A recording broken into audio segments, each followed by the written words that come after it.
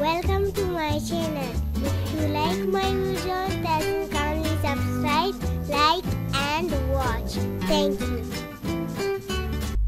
Hello, welcome back. Today we will solve problem 1-34. So the statement of problem is that the built-up shaft consists of pipe AB and solid rod BC. So you can see this is a built-up shaft that consists of pipe AB and a solid rod BC. The pipe has inner diameter of 20 mm and outer diameter of 28 mm, while the rod has a diameter of 12 mm. Determine the average normal stress at point D and E. Represent the stress on a volume element located at each of these points. So you have to find the stress sigma D and you have to find the stress at sigma E. So let's start with the solution. So first we will find the sigma D, which is at point D. So for that we have to cut this pipe at point D. So when you cut this pipe at point D, so I will draw the front view of this pipe. So this pipe will be like this. At this edge there is a 4 kilonewton that is in this direction, 4 kilonewton. This is point A and this is point D.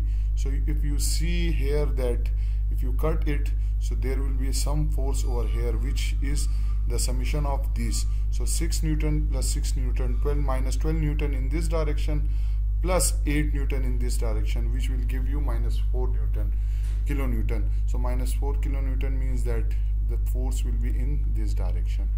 Clear? So this is the free body diagram. You can find the stress at point D, which is given as sigma D is equal to P divided by A. Now you can see that this load P is 4 kilonewton. It's clear? So 4 into 10 raised to the power 3 divided by area of this pipe. So area of this pipe is of this. So its outer diameter is also given, that is equal to 28 mm. Clear? And the pipe has inner diameter that is equal to 20 mm.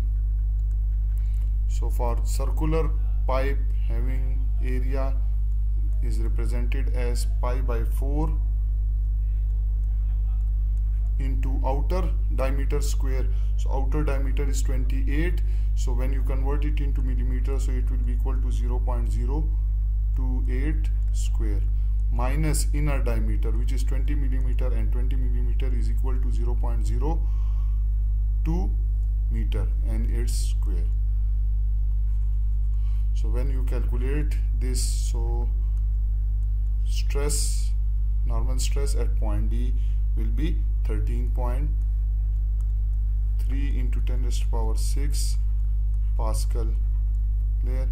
And that will be equal to 13.3 megapascal.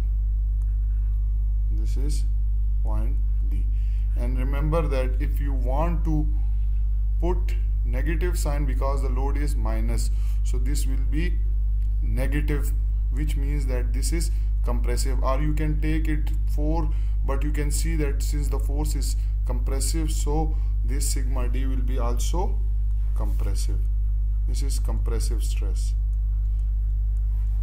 So both way you can do it, either by putting a negative sign, or you can consider that this force is compressive and you can calculate, and at the end you can tell that this is compressive stress. Now we'll move for point D, for point C. So for point C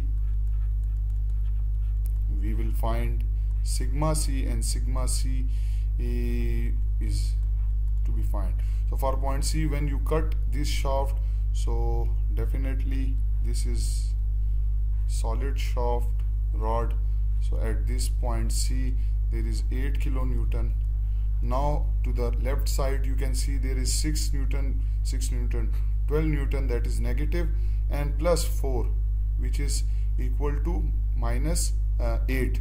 Clear? So minus 8 means that this will be in negative direction. So 8 kilonewton.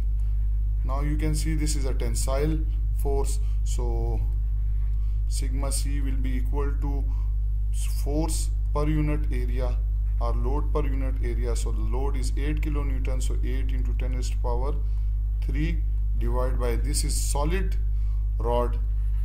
This is solid rod. It's having diameter 12 millimeter. That is given. So 12 millimeter is equal to 0.012.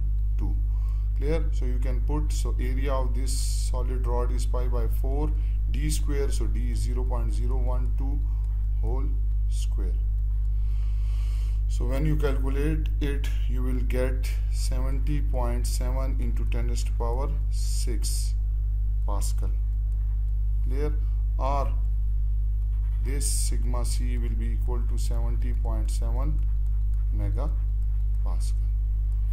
So this is very easy problem. In this way you can find the stress at given point.